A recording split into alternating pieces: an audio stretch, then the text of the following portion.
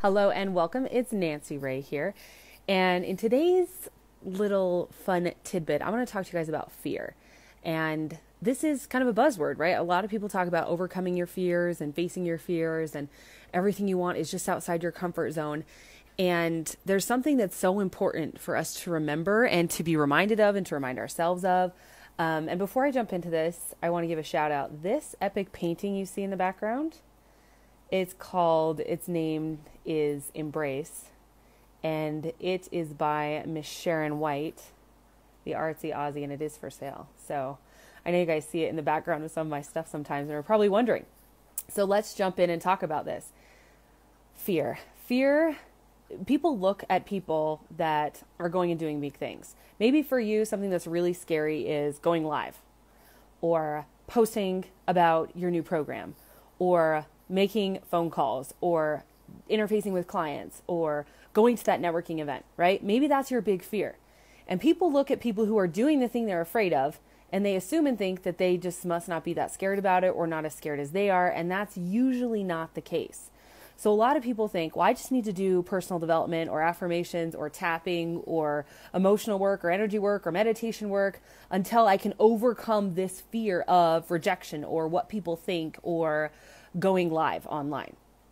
And all of that is complete and total bullshit. That's a lie that fear tells you to keep you from moving forward, to keep you from taking action, because what fear knows is what I'm about to tell you. Fear dies. It dies, it disappears, and it becomes very quiet when you're in the middle of taking the action that it was trying to prevent you from taking, okay? So one of the scariest moments when you go skydiving is actually jumping out of the freaking plane. Once you've done that and you're free falling, it's happening. And you very quickly start to adjust to what's happening, and you're so in the moment of experiencing it. It's just like jumping off of a cliff, right? Like if you're going cliff jumping into water, right? The most scary moment is the taking of the action. And once you've done that, it's happening. You guys, you get to take action in fear to get rid of fear. You don't wait to not be afraid. Now, this is something I hear and experience a lot. There'll be people who message me and they're like, hey, I've been following you for a while. I've been feeling so inspired to work with you, but I've just been afraid. Like I've been nervous to message you, or I've been afraid to get started. You guys, that's normal and that's a common thing. And I want you to know that the fear doesn't go away. You take action with fear, like while it's happening. And oftentimes the things we're most afraid of, this is what I was going to say to you.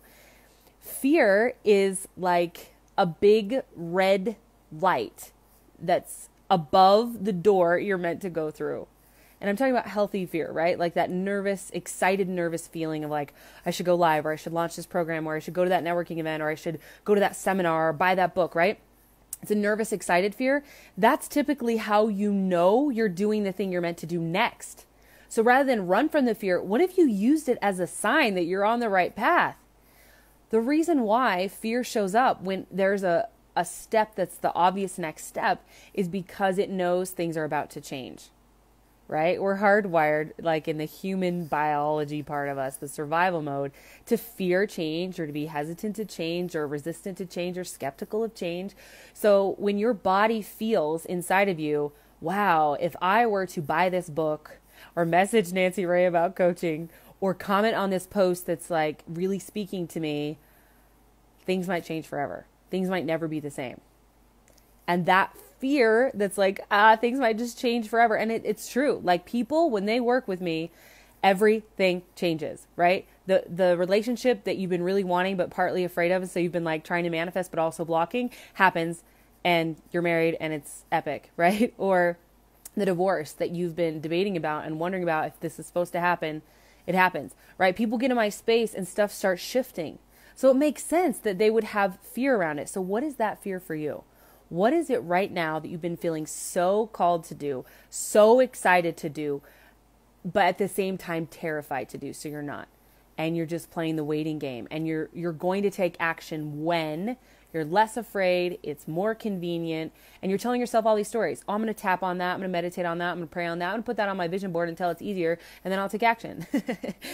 The message for all of you: fear leaves never. It just gets a lot quieter than everything else. You think when you're free falling, you're no longer afraid of free falling out of a plane?